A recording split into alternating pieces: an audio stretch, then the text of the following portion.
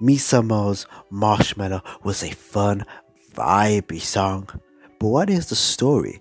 It can be confusing to some. That's what I'm going to get into. I'm going to be going through Mina, Sana, and Momo's story, as each of their plot, despite taking place in the same building, is different. So I'll start off with Mina, and then I'll go to Sana, and then I'll end off with Momo. Let's get into this. So starting off with what Mina's plot was.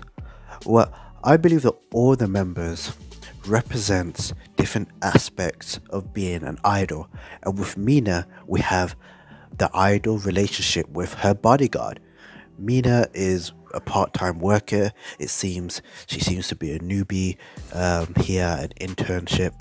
You know, she's struggling. She's doing all this stuff. But why does she have a bodyguard? It's because she's an idol. She's famous, right? We even see in a music video a guy having a camera trying to take a picture or a video of Mina, and a bodyguard step in front of it. So at the beginning, we see that Mina is kind of like uncomfortable or kind of nervous around the bodyguard, kind of like the bodyguard is intruding into her space all the time and not giving her that ability to breathe and let her be on her own.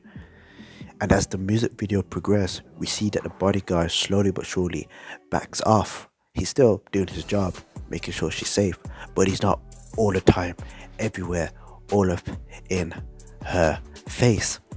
You know, there's a cute scene where he just places the marshmallow and walks off quickly, as Mina is surprised but is also glad. And then as we reach the climax of her plot, the bodyguard loses her, probably because he was becoming too relaxed. But then he finally finds her, and Mina puts the hat on him, saying, "Yo, I'm safe, I'm alright, I can handle myself." And I think it's a relationship type of thing that idols have with their bodyguards, but it's also saying that they don't need to be protected all the time. Of course, they have to be protected because they're celebrities and there's crazy people, but they also let them breathe and let them be able to do their jobs and free. And there can be a great bonding and friendship between us, as seen within Mina's plotline. So I thought that was really cool and how they presented that, and that's how I interpreted it. So with Sana's plot, we see that she's an influencer. She represents the social media side of idols. You know, when they have their debut or comeback, they post like 1 billion TikToks of them doing the dances and YouTube shorts. They, you know, partner up with other idols and stuff. But yeah, in the music video, it's explicitly she's an influencer. She does cute vlogs. She does the feud marshmallow review. It's pretty cute how it's presented and her daily life basically.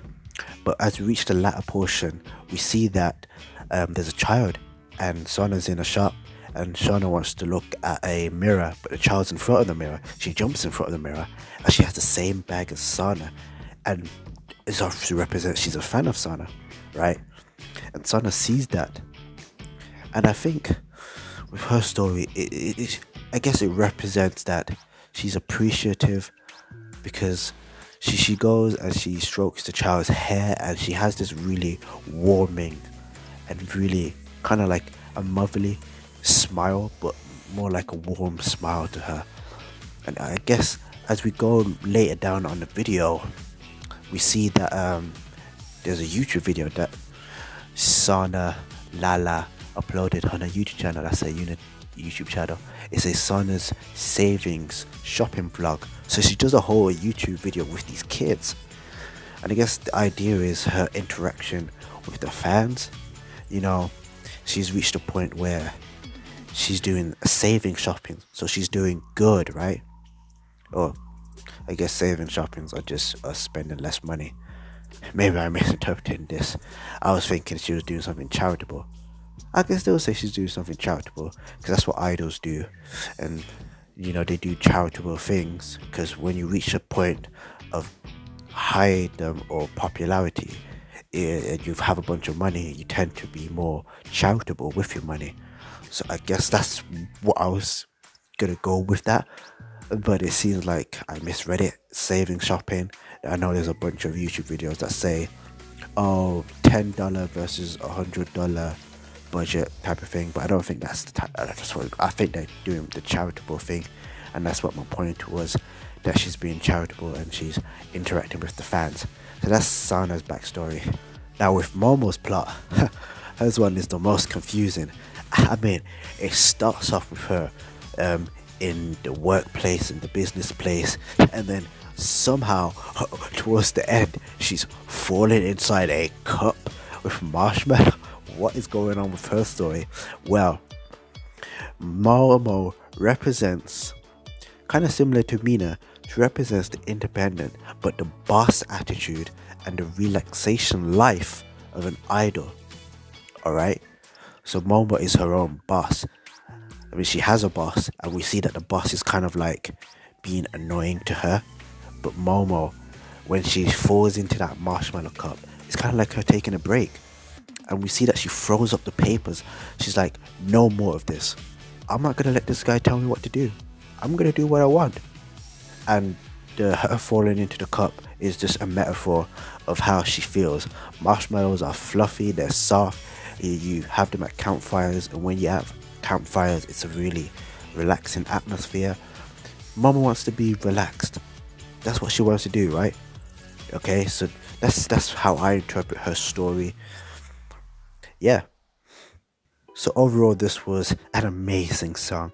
You know, I love Momo's deep voice. Everybody's been saying it, but it's true. Her deep voice is amazing. Her rap is amazing. That iconic line from Mina: walk, rest, run.